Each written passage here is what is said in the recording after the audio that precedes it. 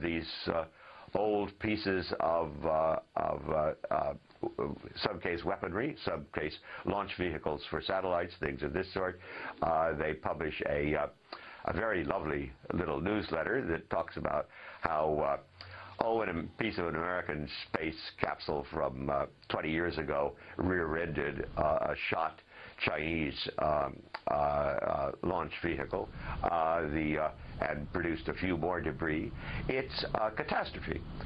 But instead we've got, there's no other word for it, an arrogant, almost Roman, out-of-control Air Force that continues to serve the interests of the military-industrial complex, the space lobby, to build things that they know won't work. What is a space? What is a space Pearl Harbor? A space Pearl Harbor would mean, they believe, what the Chinese did in January when they tested an anti-satellite weapon against one of their old and redundant satellites. Satellites do burn out. There's no way to repair them. So they simply shot it down with a rocket.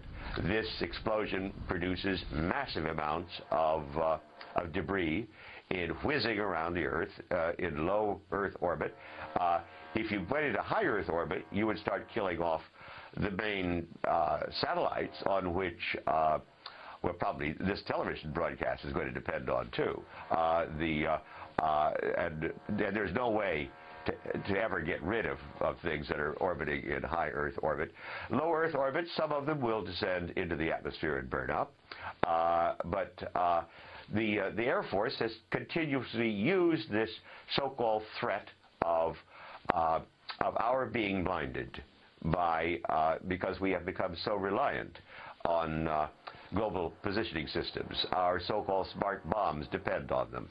They're not very smart, and it's not as good a global positioning system as the peaceful one the Europeans are building called Galileo.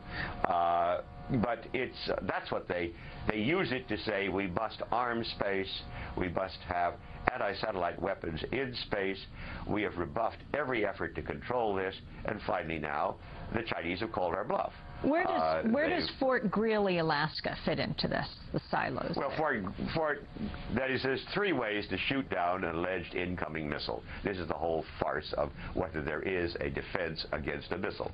I guarantee you there is no defense at all against the Topral-M, the Russian missile that goes into orbit extremely rapidly. It goes into its arch extremely rapidly. That has a maneuvering ability that means that it's undetectable. We're basically looking at very lowbrow weapons that would be coming from a country like North Korea, in which we have three different ways of trying to intercept them. We used to only try to do with one under the Clinton administration. Under the enthusiasts of the current neoconservatives, we have three ways. One on blast-off. This is extremely difficult to do, but we're trying to create a laser carried in a Boeing 747 that would hit one. You've got to be virtually on top of the launch site in order to do so. It's never worked. It probably doesn't work. It's just expensive. The much more common one would be to down the hostile missile while it is in outer space. From having given up its launch vehicle and is now heading at very high speed toward the United States. This is what the interceptors that have been put in the ground at Fort Greely, Alaska, and a couple of them at Vandenberg Air Force Base in California are supposed to do. They have never once yet had a successful intercept. The radar is not there to actually track the allegedly hostile vehicle. That, as one senior Pentagon scientist said the other day, these are really essentially scarecrows, hoping that they would scare off the North Koreans. This is a catastrophic misuse of resources against a small and failed communist state, North Korea. There is no easier thing on earth to detect than a hostile missile launch. And the proper approach to preventing that is deterrence.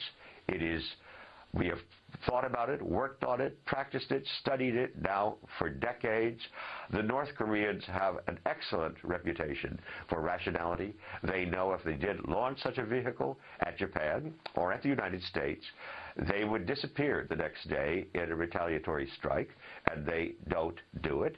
It's why, in the case of Iran, the only logical thing to do is to learn to live with a nuclear-armed Iran. It's inevitable for a country now surrounded by nuclear powers. The United States in the Persian Gulf, the Soviet Union, Israel, Pakistan, and India. The Iranians are rationalists and recognize the only way you're ever going to dissuade people from using their nuclear power to intimidate us is a threat of retaliation. So we are developing our minimal deterrent, and we should learn to live with it.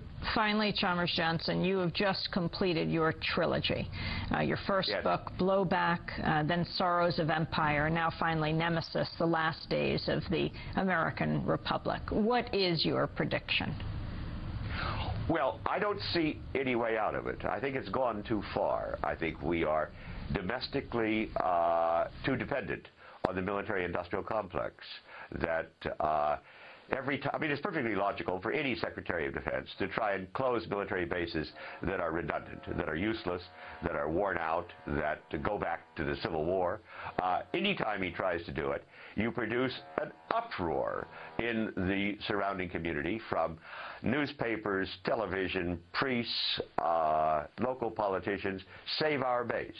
The two mother hens of the Defense Facility Subcommittee of the Senate Armed Services Committee, the people committed to taking care of our bases are easily Kay Bailey Hutchinson of Texas and Dianne Feinstein of California, the two states with the largest number of military bases, and those two senators would do anything in their power to keep them open. This is the insidious way in which the military-industrial complex has penetrated into our democracy, and